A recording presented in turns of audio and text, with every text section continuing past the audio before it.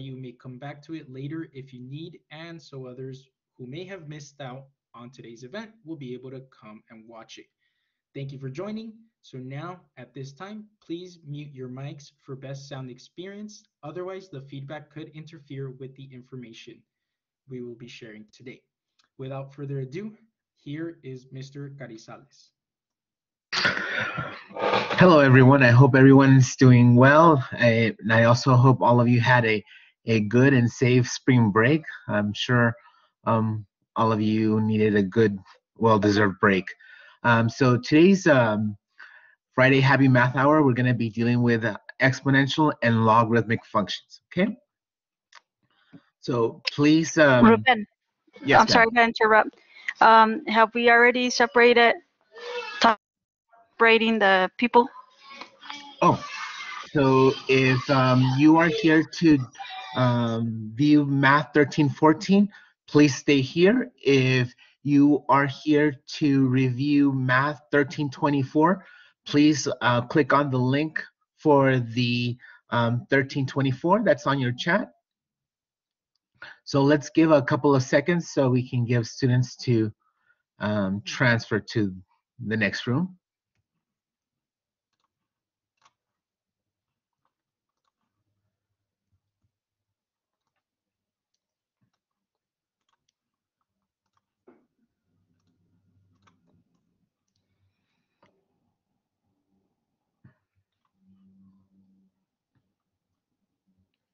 Okay. So I also encourage you, if you have any questions, please put them on the chat and ask us. Also, I'm gonna give you a little riddle right now, and I hope that you all could indulge me and participate in it. Okay, so let's go ahead and get started. So today's session again is on exponential and logarithmic functions. Okay, so we'll start first with the definition of an exponential function. An exponential function, f, has a base, and in this example or in this definition, the base is signified as a, and its exponent, here with the variable x, is again called its exponent. Now, the base cannot be 0 because anything to the 0 base is just going to be 0, and anything to a base that is 1 is just always going to be 1, no matter what the exponent is. Okay, so the domain for an exponential function is a set of all real numbers, and the range of an exponential function is a set of all positive real numbers, and you'll be able to see this when we look at its graph. Okay, so before we get started dealing with exponential and logarithmic functions, as I mentioned, I have this riddle. Now, this riddle, this is just a riddle. This is a hypothetical situation. I'm not going to give out pennies, and I'm not going to give you a lump sum of $1 million, okay? But let's say I have this situation where someone is asking you this. What option would you choose? And the first option is this. Suppose that you would receive a penny on a first day of class, and then 2 pennies on the second day of class, 4 pennies on the third day of class, 8 pennies on the fourth day of class, and so on and so forth. And your teacher would continue doing this until the 31st day. Okay, that would be one option, to take pennies every day, right? And as you can see, we're doubling your pennies every day that goes by. Would you prefer this option, or would you prefer just to have $1 million up front? Which option would you choose? Anyone?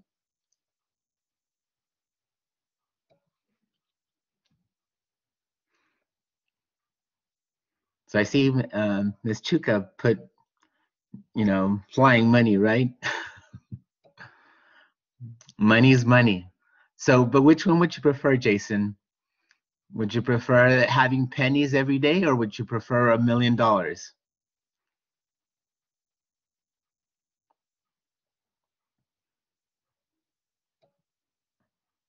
Pennies. Okay, Alan says pennies. Okay. All right. Well, let's see. Let's see. Um, um, um, so Jason here has chooses $1 million. Okay, let's see what will result if we chose the penny option. Yes. So again, if we were completing a table for the pennies, again, this is the situation that we have. Okay, the first day you have 1 penny, but then after that, we're going to be doubling your pennies. Okay, and one of the things, the reason why I'm using this riddle is you can see is I have an exponent situation going on. My base on this exponent is 2, and then my exponent is 1, my base again is 2, my exponent is 2, and so on and so forth. So if I were to do this and find out how much amount of money I have on the 31st day, okay?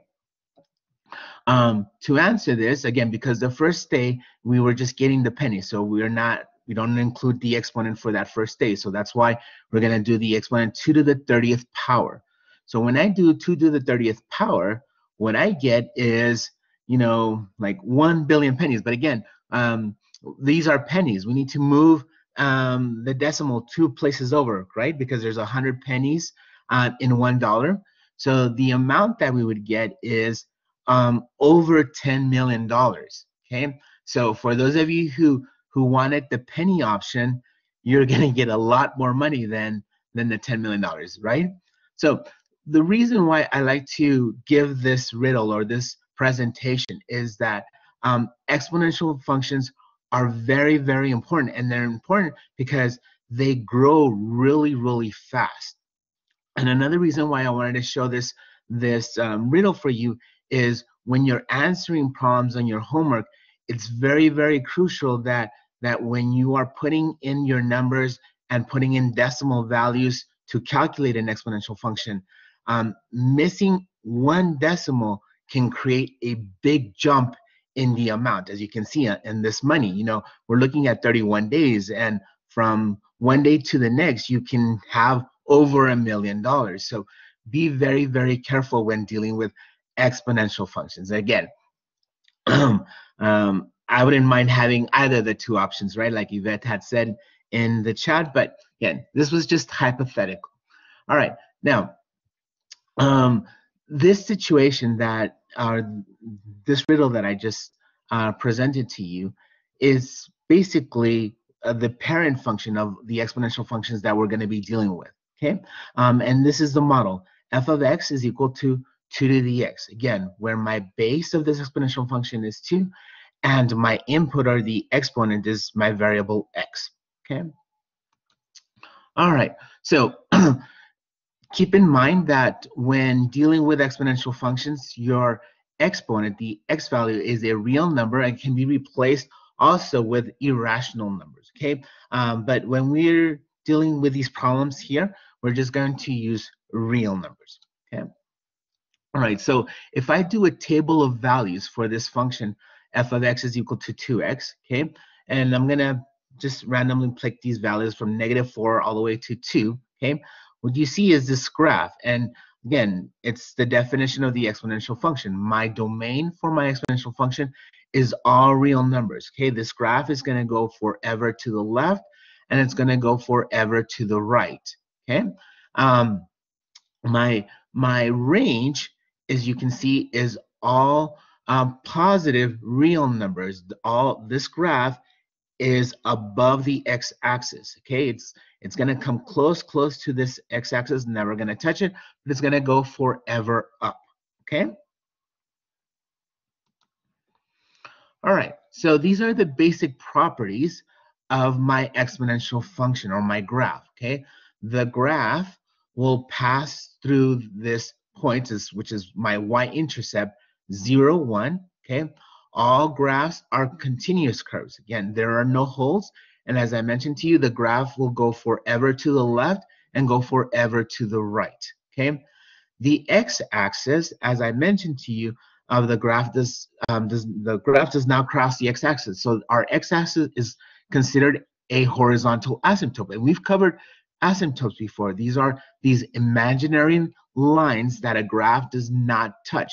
Like it gets very, very close to this imaginary horizontal line, but it doesn't touch it or cross it. Okay, so our exponential functions have a horizontal asymptote, and it's on our parent function. It's this x-axis. Okay, so if a is a positive value greater than 1, then it is increasing.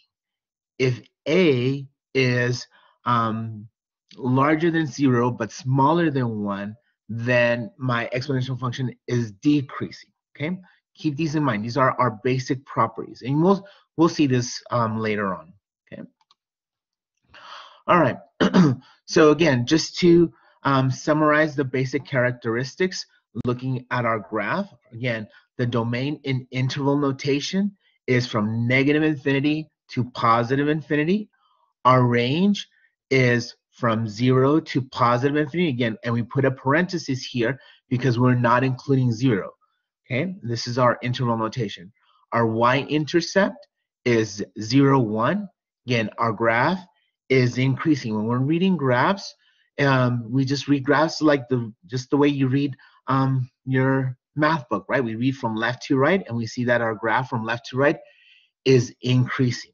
Okay, again, our x-axis is our horizontal asymptote, and this graph is continuous. There are no gaps and no holes in our graph. Okay. All right, so here is an example of an exponential function where it is a fraction, but could also be displayed, and this is by using our exponent rules, 2 to the negative x, okay? 2 to the negative x, okay? If I use my exponent rules, I can rewrite this as 1 over 2x, yes? So you can see that the domain for this graph is from negative infinity to positive infinity is still the same. The domain does not change, and my range does not change either. It's all positive real numbers. Okay. Also, something that doesn't change, my y-intercept. My y-intercept still 0, 1. Okay. Now, this graph is decreasing. Again, we read graphs from left to right, and if you see, this graph is going down, down, down. It's going to get close to my x-axis, but it's never going to touch it or cross it because my x-axis is my horizontal asymptote. And again, this graph is continuous. There are no breaks or gaps. Okay? So our exponential functions, all of them, it doesn't matter what we're graphing, they're always going to be increasing or always going to be decreasing. Okay? All right, so let's just change it up a bit. Let's change the base on an exponential function, and let's look at this one. F of x is equal to base 3 to our exponent x, to our input, okay? So again, if we construct a value of points, okay, we're going to see that this graph is just like the one before, okay? It is increasing. We're looking at it from left to right, okay? And it has the same shape. It's this curve that skyrockets up. And again, this is one of the very things that are very dangerous with exponential functions because they grow very rapidly. As you can see, pennies can grow really, really fast, okay? All right, so again, this graph has a horizontal asymptote, excuse me, as the x-axis, okay? All right, so let's look at another example. This graph, f of x is equal to 4 to the negative x, okay? So compared to the one that we had seen, 4 to the x, it's a reflection of the graph, right? So it's the opposite, okay? So this one is decreasing. We'll read our graph from left to right, okay? This graph is decreasing. It's going to get closer and closer to my x-axis, but it's never going to touch it. And just as before, it's going to have a y-intercept of 0, 1, okay? All right, so let's look at some properties of exponential functions, okay? And these are our exponent laws. They refer to our exponent laws. So when you have two numbers that have the same base, okay, you're going to add exponents, okay? Similarly, or opposite to multiplication is division, okay? If we are dividing two numbers that have the same base, we will be subtracting the exponents, okay? And then we have what's called the power rule. When we have a base to some exponent and we take it to another exponent, we're going to multiply the exponents. Okay, so in this case, our first exponent was x, and we're going to take it to the exponent y. It's going to be the product of x times y. Okay, now similarly here, if we have two elements that are being, or two numbers that are being multiplied and taken to an exponent, we can separate these. This is the same thing as the product of a to the x times b to the x. Okay? Similarly with the quotient of two numbers. If I'm dividing two numbers, a divided by b, and I'm taking the whole quotient to an exponent, I can simplify that by taking just a to the x divided by b to the x, okay? And just as before, as our definition, x cannot equal 0, because as you all know, anything to the 0 exponent is just going to give us 1 all the time. It doesn't matter what the base is. Anything to the exponent of 0, the answer will always be 1, okay? And then we have this other property, which is going to be very, very handy, and I'm going to talk about it right now because you're going to see it a lot in some of your homework problems, is this, that if I have an exponent equal to another exponent, the only way these two exponents numbers can be equal is if a and b are the same, if they have the same base. Okay.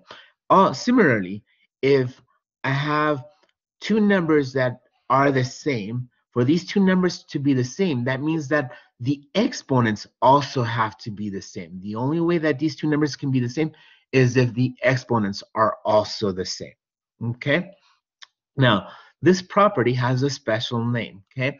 This property is called the one-to-one property. Okay.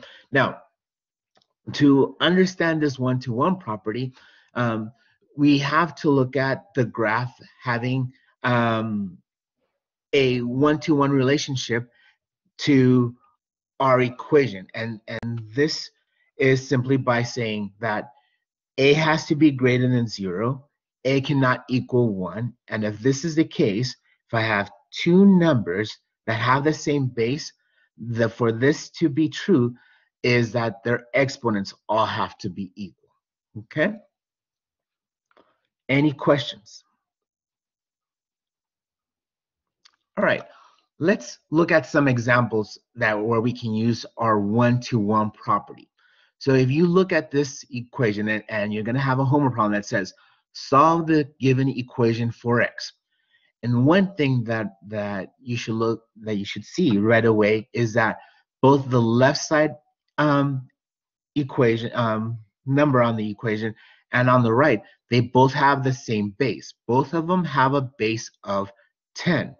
So this says that because these both numbers have the same base, that for this two numbers to be the same, that means that our exponents also have to be the same. So what I'm going to do is I'm going to rewrite my exponents. This is telling me that 2 minus 4x has to equal to 6x minus 1. For this equation to be true, my exponents also have to be equal to each other. So we're going to do a little bit of algebra to solve for x. Now, it doesn't matter how you solve for x. By convention, I always like to move my x on the left and have the numbers or the equal to numbers to the right. Okay, so that's what I'm going to do. I'm going to subtract 6x on both sides, and I'm going to subtract 2 on both sides. Okay, so when I do this, 2 minus 2 is going to give me 0. Minus 4x minus 6x is a minus 10x. On the right side of the equation, 6x minus 6x is 0. Minus 1 minus 2 is minus 3. Okay? Then all I need to do in opposite of multiplying by a negative 10 is dividing by a negative 10 on both sides. So I'm going to divide by a negative 10 on both sides. And a negative divided by a negative is going to give me a positive. So x is equal to 3 over 10. So that is my answer. The value for x is 3 over 10. And the property that I used was the 1-to-1 property to solve this exponential equation. Okay. All right. So let's try it again. Now, if you see on this one, we can still use our 1-to-1 property. We'll just have to do a little bit of simplifying. So one of the things that I notice is that I have an exponential function on the left side of this equation, which is 4, that has a base 4 to an exponent of x plus 1. But I have a number on the right side. But I can create a number with an exponent that has a base of 4 as well. Okay? Now, so let's rewrite the equation that has the same base on both sides. Okay? All right. So again, I did this really quickly, but let me show you a good technique. For instance, for those of you who don't see that 64 is the same thing as 4 cubed, what I like to do is something that's called a binary tree or a factor tree. And I have 64 here. And what I say to myself, okay, this 64, I want to convert it into something that has a base of 4. So what I'll do is I'm going to divide this 64 by 4 by creating this factor tree, prime factorization tree. Hopefully, or maybe some of you guys might remember, they taught you how to do this back in high school, which might have been a long time ago for some of us, right? So what I do is I'll divide 4 into 64. So I say 4 goes into 6 one time, remainder 2, okay? And then 4 will go into 24 6 times, okay? So then now I have 4 as one of my values, so then I'm going to do it again. I'm going to divide 16 by 4. Well, 4 will divide into 16 4 times, okay? So 64, the building blocks of 64 are all these leaves from my tree, 4 times 4 times 4. So this can be written as 4 times 4 times 4. So how many 4s do I have? I have 3. So 4 cubed will give me 64. Okay? All right. So anyway, this is just to help you. And this can be very helpful when they give you very large numbers. This one was small and easy to do, but sometimes you'll get very large numbers, and this is a quick and safe way to find the true base. Okay? All right. So I'm going to apply my 1-to-1 property. Then my 1-to-1 property says that when I have two numbers that have the same base, the exponents have to equal to each other as well. Okay? So then this is telling me that x plus 1 should equal 3. And again, I'm going to use algebra now to solve for x. I'm going to subtract 1 on both sides. Okay? And when I do that, it's going to give me x equals 2. Okay? Any questions?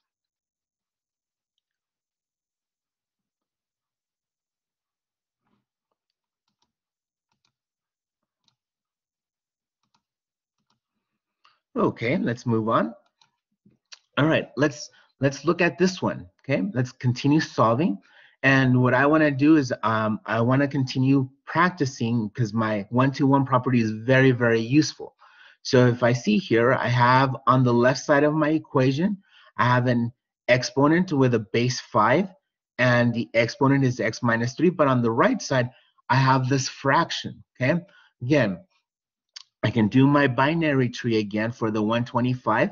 And what I'll do is I'm going to divide the 125 by 5.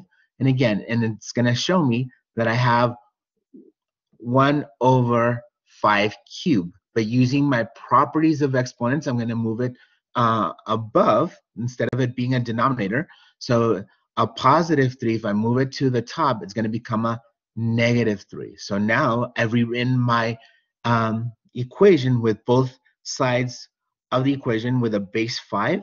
And again, for my 1-to-1 property states that for this to be true, my exponents also have to equal to each other. Okay, so I will rewrite it. X minus 3 is equal to negative 3. Then all I have to do is add 3 on both sides. So x is equal to 0. Okay, all right. Any questions? Okay, let's continue moving. All right, let's solve for this one again. I want to continue using my 1-to-1 property. So what I'm going to do is I'm going to give you a few seconds for you to start it on your own, and then we'll compare answers. Also, at the end of this presentation, there's going to be a link provided to you where you're going to do a survey, and you're going to have to input the answer for this question. Okay? Ruben, Yes, ma'am. I just wanted to say, don't worry about putting the answer at the end of the survey. It's only going to be for people who are watching the video, let's say tomorrow, for example.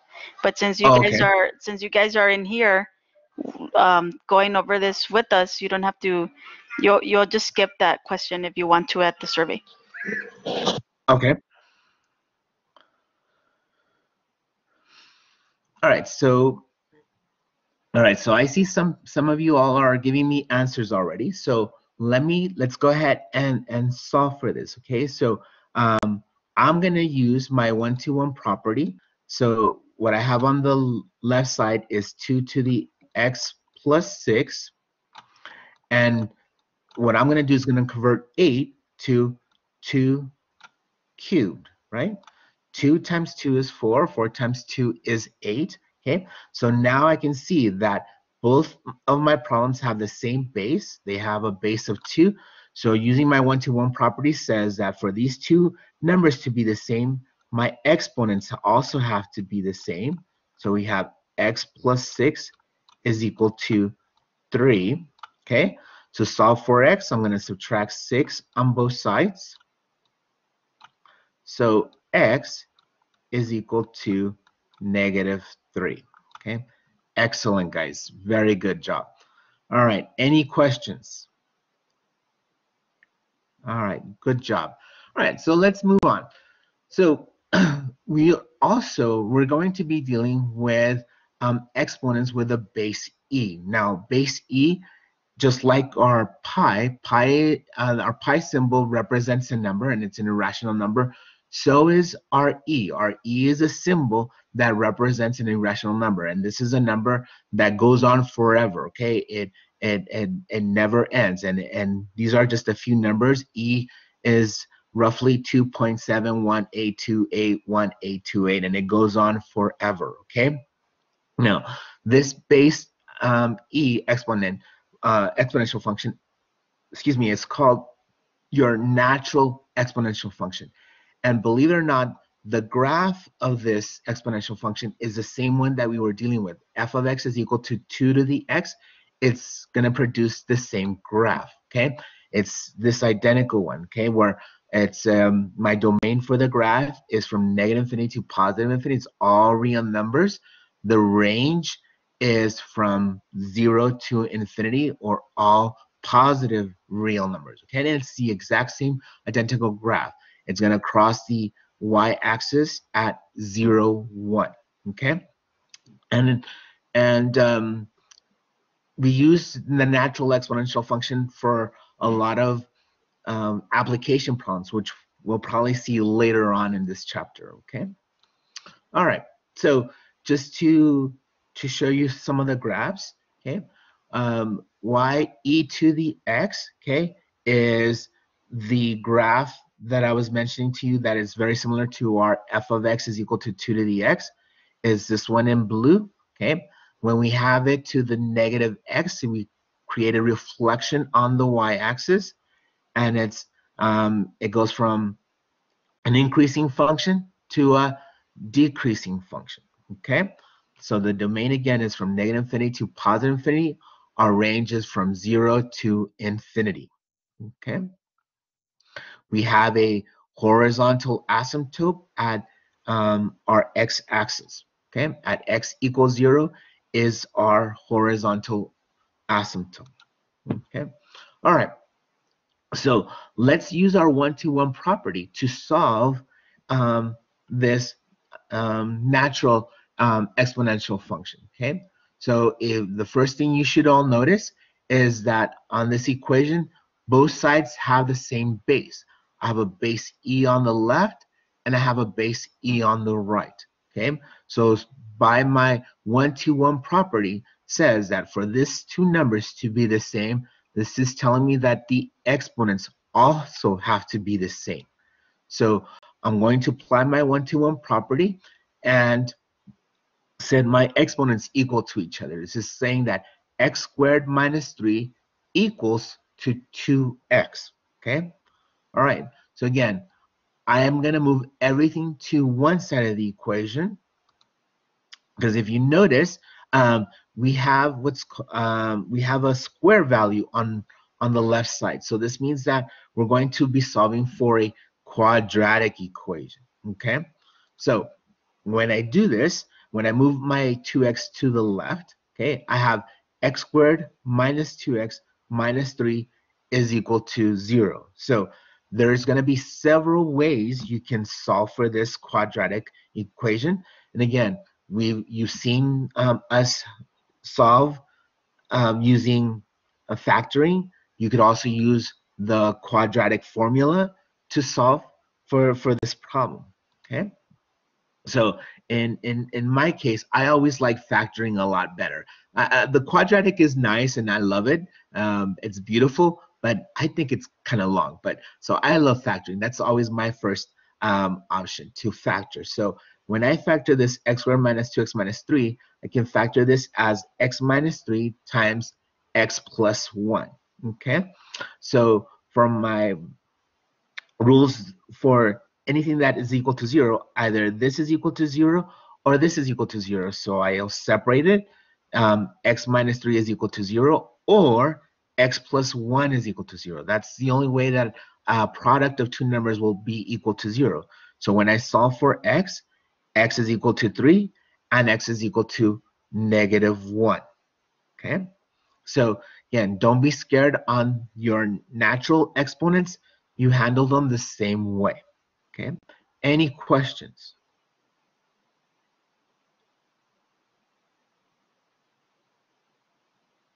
Okay. All right. So let's move on to a very, very popular exponential equation and formula. Okay? And this is one it's called the compound interest. So if any of you out there have ever purchased a car or has a bank account, believe it or not, this is the equation that they use in order to either calculate your payments on your car or to calculate the interest and money that they're going to give you every month from your bank account. Okay, so I want to give a little explanation of this compound interest formula. And again, we're dealing with it because, again, as you see, it has an exponent factor in it, this nt, and I'll explain it in detail. Okay, so first, for me, the a, I always like to consider this value from this equation as the future value. This is that when I give it some information on the right, it's going to give me the value at the end. Okay, p, the variable p, is your initial amount, and in the business is called the principal. But I like to consider the p as the present value, and I have a typo there. It's not supposed to be the future value. It's supposed to be my present value. Okay. R is the annual interest rate. Okay, and when we're using the formula, we're going to represent this as a decimal. In your homework and in your book, they're always going to give you the interest rate as a percentage. Okay, so don't forget to always move the decimal 2 places to the left to represent it as a decimal. Just like my money problem, when I had my pennies, okay, I wanted to think of it as in dollars, so I had to move my decimal over. Okay. Also, the T is going to represent the number of years, okay, or T represent years, and N is going to correspond to the compounding term. Now, there's going to be several compounding terms, okay, and when you're doing your homework, and if you ever had word problems, whenever they say that you are going to use a compounding formula and the compounding term is taken semi-annually, that means it's going to be twice a year, or n is equal to 2. When a problem tells you that they're going to take the compounding formula quarterly, that means that n is going to be equal to 4, or 4 times a year. Whenever they say that the compounding formula is going to be taken monthly, okay, that means n is equal to 12. And when they say that the compounding formula is done daily, you're going to use the value of 365, okay? N is equal to 365.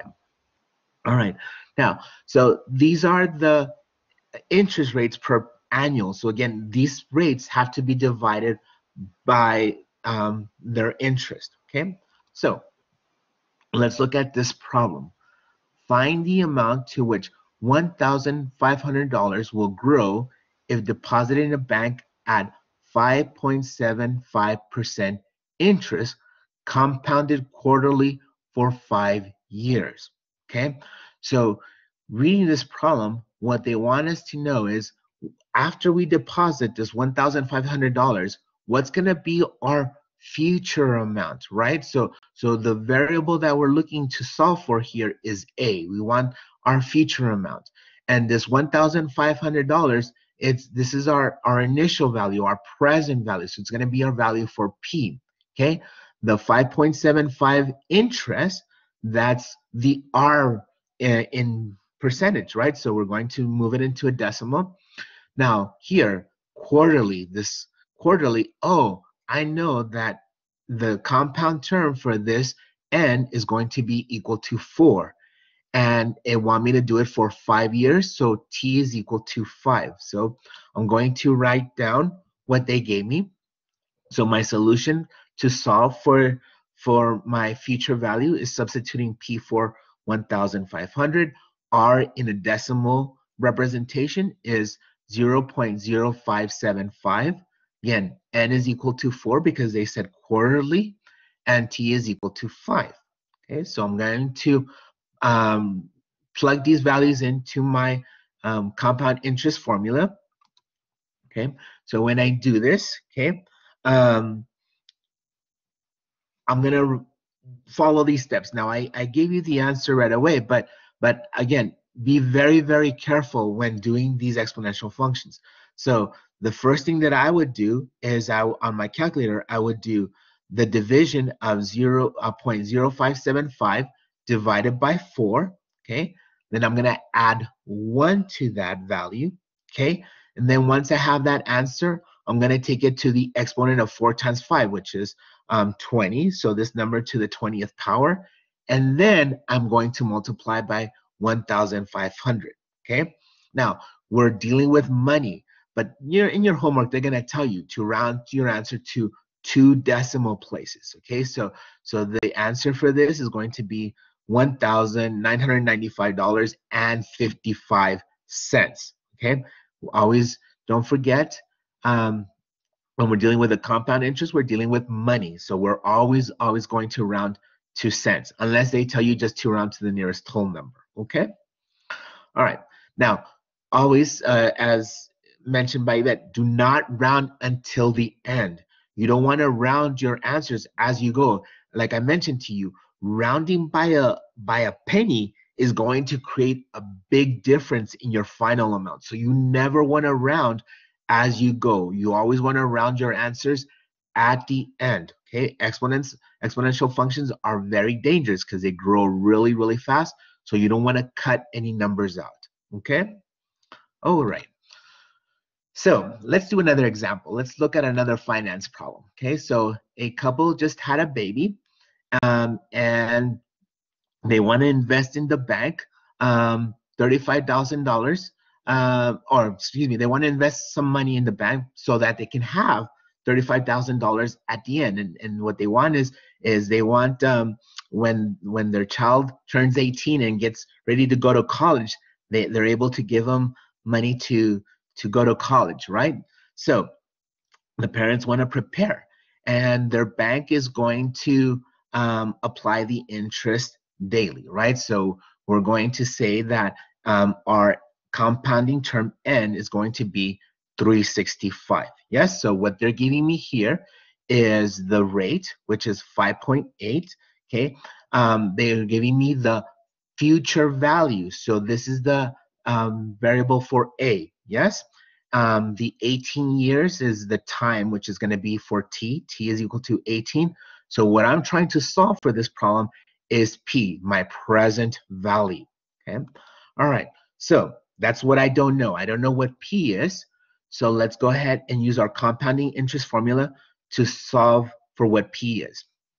Again, these are my variables. A is 35,000. My R in as a decimal representation is 0.575. Oops, that's another typo. Should be 5.8. Okay, I think my answers should be correct. N is 365 and T is equal to 18. Okay. All right. Yes, I did correct it at the, in my next slide. All right. So again, I'm going to solve for this problem, and I'm going to show you a little bit more steps on this one because this one's a little bit not too straightforward to solving for P. Okay. So the steps that I would take in order to solve for this one, again, I would first do the division inside, just like before. The 0.58 divided by 365 is going to give me this number. I'm not going to round it. I wrote all the numbers that my calculator showed me. Again, you never want to round this number. Again, could be detrimental. You can be off. And again, you're also doing computer work. The computer is very, very picky. It's very exact. You're off by a penny, it's going to mark it wrong.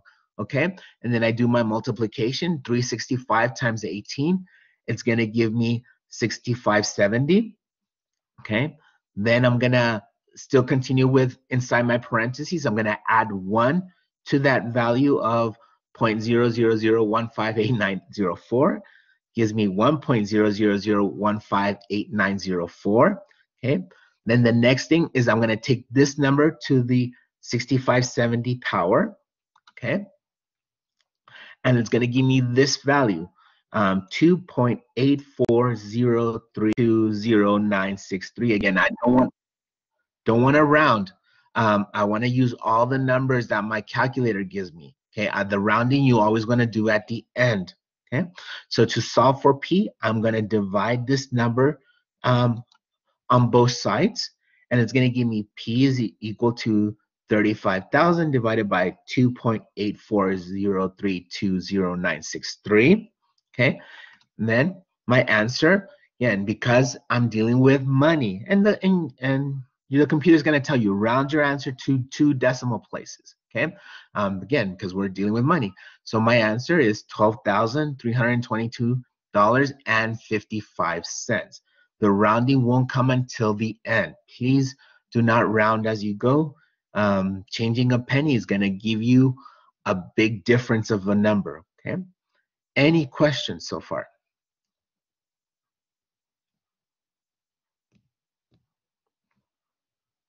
All right, let's move on. Okay. What is CRM? So for the applications, again, you have a compound interest formula, and you also have a formula that's called the continuous compound interest formula. And as you can see, this one is going to use the base E for problems. Okay, so whenever on your homework they ask you to solve for a future value using a continuous, you're going to use this formula. A is equal to the present value times e to the RT. Okay, All right, so let's go ahead and now look at the logarithmic functions, okay? Logarithmic functions, what I like to think of logs is the opposite of an exponential function, or the inverse, okay? The math term that we're going to be looking at is called the inverse function. So in order to get you to understand more logarithmic functions, let's talk about this term inverse, okay? So first of all, for a function to have an inverse, it has to be 1 to 1, okay? This means that the range values correspond to exactly one domain value, okay? So if you remember from functions, a function was a function if every domain represented one range value. So the opposite of that is that every range value corresponds to exactly one domain value. Yes? So if you remember, to find out if a graph was a function, you did the vertical line test. So to check to see if a function has an inverse, you're going to do the horizontal line test. Okay? So the horizontal line test will check to see if the graph has an inverse, or if it's 1 to 1, okay? All right, so let me ask you, which of these two graphs is 1 to 1, meaning it has an inverse? A or B?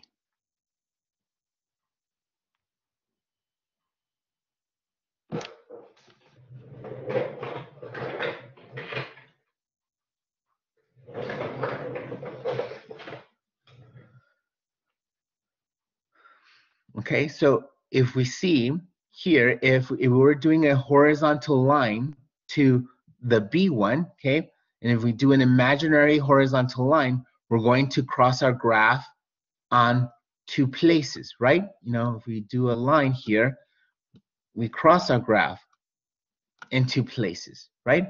So if we do a horizontal line on this one, oops, if I were just to straight, we don't cross it, right? Twice, okay? All right, so for a function to be 1 to 1 means that it has an inverse, okay? And it's gonna pass this horizontal line test. If the graph does not pass this horizontal line test, then it means that it does not have an inverse, okay? All right, so if I was looking back at my exponential function, y equals 2 to the x, okay, again, we have this continuous graph that is increasing, okay? So the inverse of this would be to swap my inputs. As you can see that for an exponential function, I am taking an input to the x and my output is to the y. Opposite to that would be doing the opposite, that my y is my input for an exponential function and my output is the x value, okay? So this representation of swapping my input values is to find the inverse of a graph, okay? So this representation of x is equal to 2y, we're going to write it with this word, log, meaning log or logarithmic. Now, as you can see, the base of this log is 2, just the same way as the base of my exponent was 2, okay? My input for my exponent was x. It's still my input here for my log. And then my output for the y is still y, yes? But when I write it as an exponent, they're swapped, okay? They're backwards. Right. So let's go ahead and look at some paired values so you can see how opposite they are. And I'm still going to be using my parent function, y is equal to 2x and the x is equal to 2y. Do you see that when my input is -3 for my exponential function, that is the same as my output for my logarithmic function? When my input for my exponential function is -2, it is my output for my logarithmic function. So they are opposites of each other, okay? These two equations are the same, but when we're written as an exponent and as a log, they are opposites of each other. Okay? And we'll see this with examples because I'm running out of time. Okay, so the graph of this exponential logarithmic function together, okay, as you can see, they have this symmetry and refers to this y equals x line. This dotted line is the symmetric. They're opposites of each other.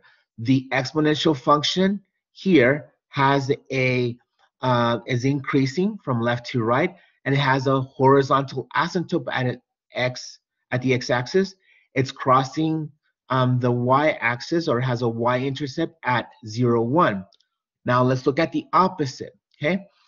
My log function, the log function is also increasing from left to right, but if you see, opposite to a horizontal line is a vertical line. So my log has a vertical asymptote at the y-axis, okay?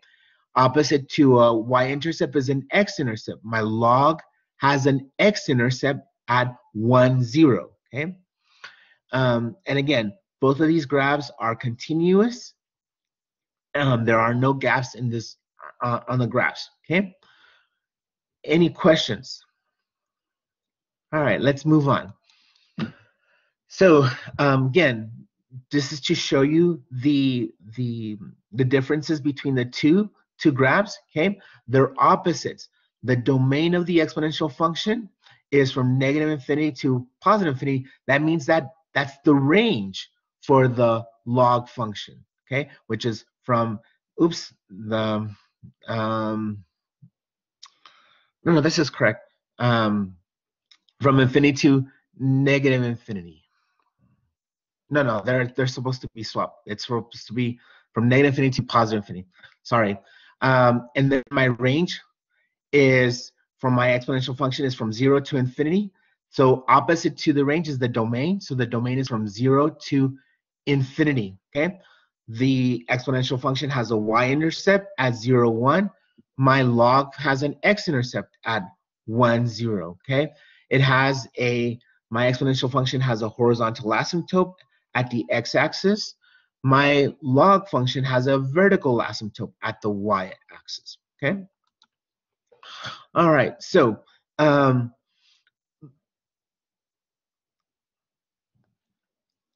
I explained to this, so let's go ahead and move forward. So the logs also have a natural log, just like how the exponential functions have a natural exponent. The logs have also a natural log, and they're indicated by the ln. Now, for the natural log button on your calculator, corresponds to the base 10 log, okay? Because in Y10, we have 10 numbers or 10 digits to count in our counting system, right? So that's why it's base 10. So when you're using your calculator, it's very important that if they give you a base 10 log or to solve for, you can use your calculator. If you don't have a base 10 log problem, again, you want to use your one-to-one properties to solve for x, okay? All right. So let's go ahead and practice converting from log to exponent, okay? So what I want to do is I want to write this logarithmic equation in exponent form, and I want to do it vice versa. So the first thing that I've noticed is that this log has a base of 4, my input is 16, and my output is x, right? So remember, if I'm going to write it as an exponential function, it's the opposite. So what I'm going to do is I'm still going to have a base of 4, okay, for my exponent, but now what was my output before now becomes my input. My input is now the x, and what was my input before is going to now become my output for my exponential function. So again, the base will be the same. Again, keep in mind that when we're converting, we have to have the same base. For these two to be the same, we have to have the same base for them to be equal. Okay? All right, let's look at some more examples. Okay? If I have 125 is equal to 5 cubed. I want to convert this exponential function into a log. So I'm going to have a log that has a base 5. Now again, my input for the exponent was 3, so for my log is going to become my output. I have an output of 125 for this exponent, so it's going to be my input. So when I write it, I have a log of base 5. Okay, so the base is the same. Okay, again, the 3 was my input. Now it becomes my output. The 125 used to be my output. Now it's going to be my input. Okay. All right, let's look at this one. Okay, another log converted into an exponent. Again, this one, they don't give me a particular base, but it's a base b. But I'm going to follow it the same way. This has a base b. My exponent has to have a b. The output of this log becomes my input for my exponent. The input of my log becomes my output of my exponent. Okay. All right, and let's do this one really quick. Again, they didn't give me an exponent, but yes, they did. The left side here, the square root of 81, the square root symbol can be represented as an exponent, okay? So the square root of 81 can be represented as 81 to the 1/2, okay? The square root symbol can be represented as an exponent, okay? So now that I have that, I can rewrite my exponent into a log, okay? So again, my base is 81. My input for my exponent was 1/2, so that becomes the output for my log. The output for my exponent becomes my input of the log, okay? So my final, so square root of 81 to the 9th equals to 9. It can be written as the log of base 81 to the input 9 equals 1/2, okay? All right, so these are some common logarithmic function properties, okay, for the log of, for logs. Again, the log button on your calculator is just, it's usually gonna be shortened to log, okay? And now I'm gonna go ahead and skip through these because again, I have 3 more minutes. I wanna show you one example using our properties, okay? So if I wanted to solve this problem using my properties for logs, okay, as you can see that I have a quotient in here, a fraction in here. So what I can do is I can use my quotient rule of properties to help me solve for this, okay? So what I'm going to do is my quotient property says that I can solve for this by, well, actually I can solve it converting it to an exponent, right? I can say 3 to the what is going to give me 1 to the 27, okay? And we know that for these, if I wanted to use my 1-to-1 property, I can convert my 27 to something that has a base, okay? So I can say 3 to the -3 is the same thing as 1 over 27. So using my 1-to-1 property for this equation to be true, the exponent on this also has to be -3. Yes? Now, I think I'm out of time. I have 1 minute, but does anybody have any questions? Now, the slides, even though I didn't finish, the video will have all of the presentation, so you all can look at it. But if you have any questions, please ask right now. Ruben, can you go to the slide where it has the, did you add the slide with the link for the survey? Yes, ma'am. Let me go ahead and do that. Yeah, go ahead and do it there. And then I'll send out the PowerPoint to you once you sign in. And if I'm able to, I'll record a small video on these last slides and send that to you as well. Okay, so let me just let Ruben go to that other slide for anybody that is gonna watch the video after. Okay.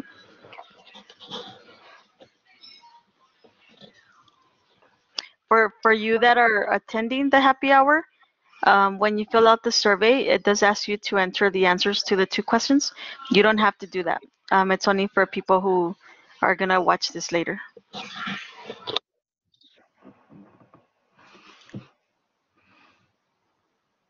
So thank you so much.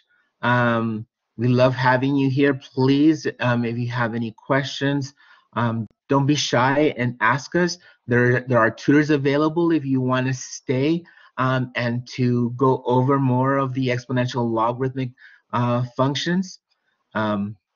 So thank you again for giving us your time. Thank you, Mr. Carzales. Thank you, Ms. Chuka, for your presentation today. I'm going to stop the recording now.